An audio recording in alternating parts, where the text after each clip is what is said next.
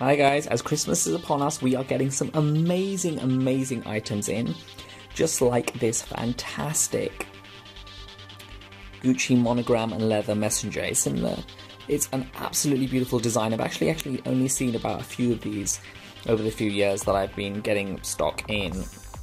So there haven't been many of this item produced. It's been quite limited in edition, but it's just a really beautiful bag. Fantastic Gucci monogram canvas, and the highlighting, I mean the leather on that is amazing. Now the best thing about this is that you're going to get it at a tiny price, because Christmas is upon us, so usually I'd be selling this about $3.99.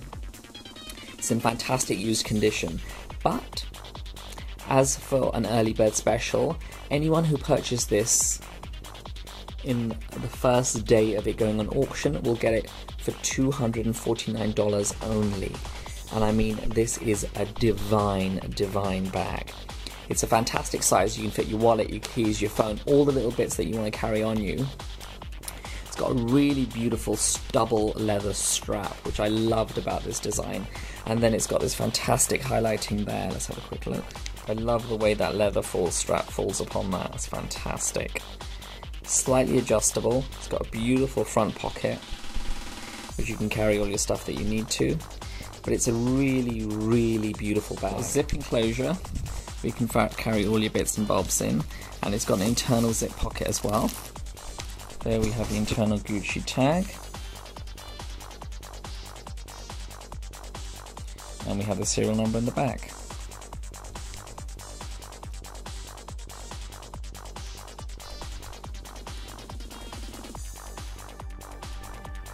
Fantastic zip top enclosure.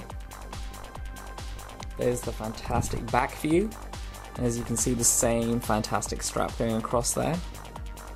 Beautiful. We have it, guys.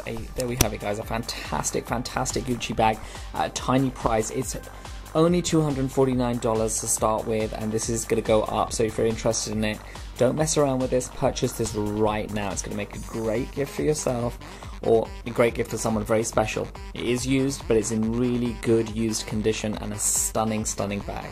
Thanks for watching.